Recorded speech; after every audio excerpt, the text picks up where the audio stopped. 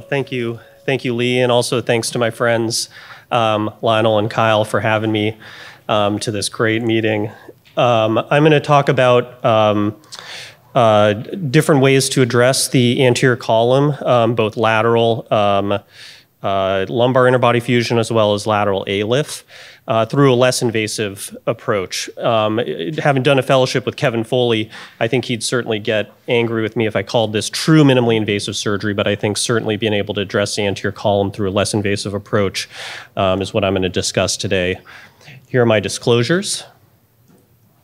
And starting with ALIF, just a little bit about the history of it. It's actually initially described in 1906 and eventually transitioned to a more approach more similar to what we use now through the retroperitoneal exposure in both 28 and 1933, and ultimately moving into true anterior fusion starting in the 30s through this approach, and ultimately being used to treat different pathologies like we do today, degenerative disc disease, through both retroperitoneal and experimentation with transperitoneal approaches, ultimately leading to instrumentation first described in the late 90s. And some advantages of using ALIF to treat the anterior column is there's no need for neural retraction, and also improved ability from coming from the front to generate lordosis, also to increase disc height, and subsequently being able to increase foraminal height through a variety of techniques, for example, here starting with a degenerative disease and ultimately dilating that disc space and being able to place a nice lordotic cage at L5S1. This is critical, and this has been mentioned a little bit earlier today, but the importance of L4 to S1, particularly in Kevin's case, where we're really trying to get that 2/3 of our lumbar lordosis from L4 to S1, and often being able to address this through anteriorly helps us accomplish that goal. For example, in a patient like this is a patient with a high pelvic incidence, needs a lot of lumbar lordosis for anatomic alignment, and often this is best treated, even if it's single level pathology, for example, this L5S1 spondylolisthesis through an anterior approach. Now, you might notice here, this is a very large patient, which leads me into the topic of my discussion today, which is the effects of obesity on complication profile in ALIF. And at UCSF, we are very interested in risk stratification, predictive analytics when it comes to these different approaches. And as part of that, I recently published this paper with our group here looking at the impact of obesity on complications for patients that had ALIF. And this was a retrospective study of almost 1,000 patients. All the exposures were done by vascular surgery, which is our standard protocol at UCSF. And we dichotomize these patients into obesity or obese or non-obese patients based on a BMI of greater than or equal to 30. And we collected surgical details and complication profile, both intraoperative and postoperative. And those complications, they're what you'd expect from the anatomic structures in this location, both vascular, the ureter bowel, and then a distribution of medical complications as well as neurologic. And what we found in our group is there actually a very high percentage of obese patients, almost 40%. And the majority of these patients had some form of prior surgery, and it was typically being used to treat degenerative processes. Typically, these patients are getting 2-level ALIFs, and we did have in our group a small percentage of transthoracic approaches, which ultimately we felt were a different group, and those were excluded. And the majority of these patients did get posterior supplementation as part of their operation. So overall, a fairly high complication rate of any kind in the perioperative period, and this was primarily driven by postoperative complications. We'll get into a little bit about that later, and we did have long-term follow-up here. So we started looking at what type of complications we were getting, and we noticed that there was an increased rate of complications as the patient got older, as they had a higher body mass index, one of our interests in respect to this study, and also in the obese patients, and also in patients that are undergoing ALIF for deformity surgery, we had a higher risk of complications there, as well as patients that were being treated for infection. So a patient like this, very similar to Kevin's case, a patient has sagittal imbalance, solid fusion, and ultimately needed a large correction. This patient did have an ALIF, and it's kind of understandable that in these patients, older patients, revision surgery with deformity, they're going to have an increased risk of complications. And so when dichotomized again into obese and non-obese patients, in the pure ALIF group, almost 900 patients, we found that obese patients obviously had a higher body mass index, they had more comorbidities and more diabetes, and slightly less deformity, but that was pretty close.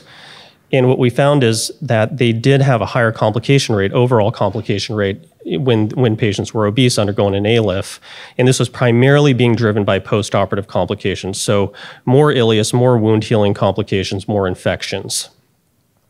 However, when we started looking at the severity of obesity, we didn't see any statistical differences, although we did see a trend towards more hematomas, as well as a trend towards more DVTs in these patients postoperatively. And when looking in a multivariate way at these predictors of complications, we did find that obesity was an independent predictor of complications. And lastly, what we were looking for was a BMI threshold. So above a certain body mass index, was there a significantly increased risk of complications to help with predicting complications for these patients? And we found that when the body mass index hit 31, that was when there was a significantly increased risk of complications. And so the threshold that we reported in this study was a BMI of 31 for increased risk of complications. So overall, these patients, again, they have an increased risk of complications, mostly postoperative. And as such, obese patients, when we see them in the clinic, should be appropriately counseled that they're at increased risk of these problems if they have an ALIF as part of their surgery. And when doing surgery on these patients, we should pay close attention to wound closure. We should with all our patients. And lastly, and moving into my next topic, it is one thing to consider that these patients may do slightly better when positioned in the lateral position. And so when doing a lateral ALIF at L5S1, this is the setup in the operating room. This is me and my partner doing one of these. And as you can see in this picture on the right, that the large abdomen in the obese patient falls away from your field, and you can use gravity to your advantage. When doing this, it is a true muscle splitting approach when coming from a lateral approach, and potentially generating less risk of hernia when doing these operations, and also possibly less pseudohernia when you come laterally to approach L5S1. Because again, we're using gravity, there's significantly less peritoneal retraction, possibly leading to less ileus in these patients postoperatively. And you still get a good midline view of the disc, wide disc exposure, and you're able to put a nice midline cage when you're doing this positioned laterally. The second reason, in addition to treating obese patients this way, is I think it's also a nice way if you're planning on doing a lateral approach to the upper levels of the lumbar spine to be able to do this. Instead of doing a supine operation, then a lateral position, you can now do this L5, really L1 to S1, all from a single position lateral operation. This particularly becomes important when thinking about coronal balance, being able to treat selected patients from a lateral approach. And we do know that from multiple studies, including this by the ISSG, that that patients with persistent coronal malalignment after surgery do have an increased risk of not hitting those metrics that we're really interested in getting them to. Now, when classifying coronal imbalance, in 2016, Bao reported three ways of describing this: A, B, and C. Patients with type A are actually coronally well aligned. Type B, their trunk is shifted to the side of their concavity, and type C is the opposite. And what they found was that type C was persistently malaligned. Now, Alekos, theologian who's talking next, he looked at this retrospectively when he was a fellow and confirmed this. So type C patients are more persistently malaligned after surgery. Now, what does XLIF add to this? Our group at UCSF has studied this and found really good correction coronally after XLIF.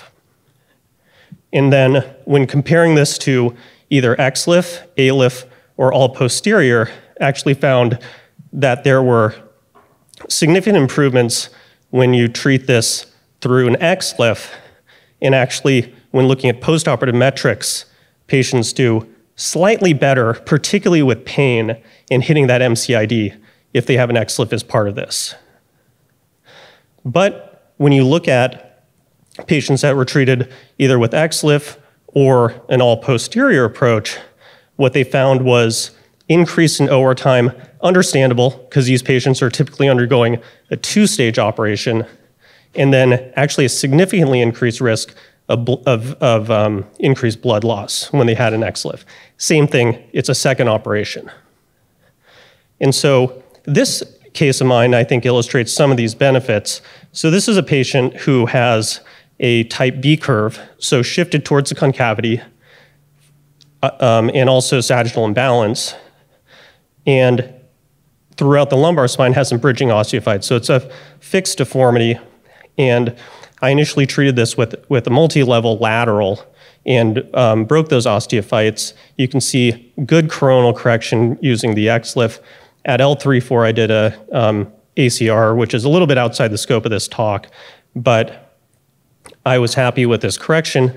Type B curve, the patient remains well-lined after surgery, and I was happy with the lordosis. Now this patient is a different patient. This patient has a type C curve, is shifted in the direction of the convexity of their lumbar curve.